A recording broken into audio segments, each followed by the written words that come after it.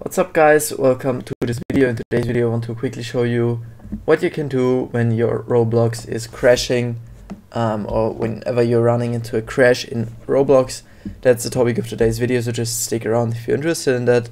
But before we start right into the topic, I would really like to mention something. You guys would certainly make my day if you could leave a like, comment and subscribe to my small little channel. It would mean a lot to me, so thank you very much. But let's start right into the topic. What can you do when your Roblox is crashing? First of all, I would always suggest you to try restarting your computer and then try launching your Roblox player as administrator. So right click on your Roblox player and click on run as administrator. That's the first two things. If those aren't working, then again right click on your Roblox player and click on properties.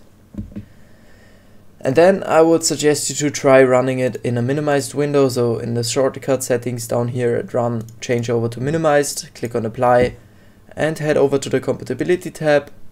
And here, first of all, I would always suggest you to try running this program in compatibility mode. So just check the setting here and Windows 8 is perfectly fine.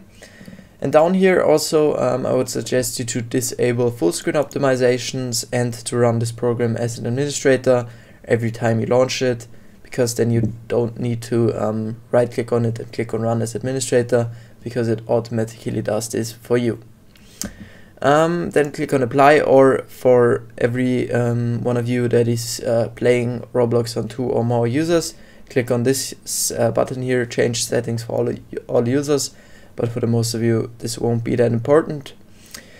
And the last thing, click on this button on the top here, run compatibility troubleshooter, and then it's this detecting issues, and then click on try recommended settings and click on test the program.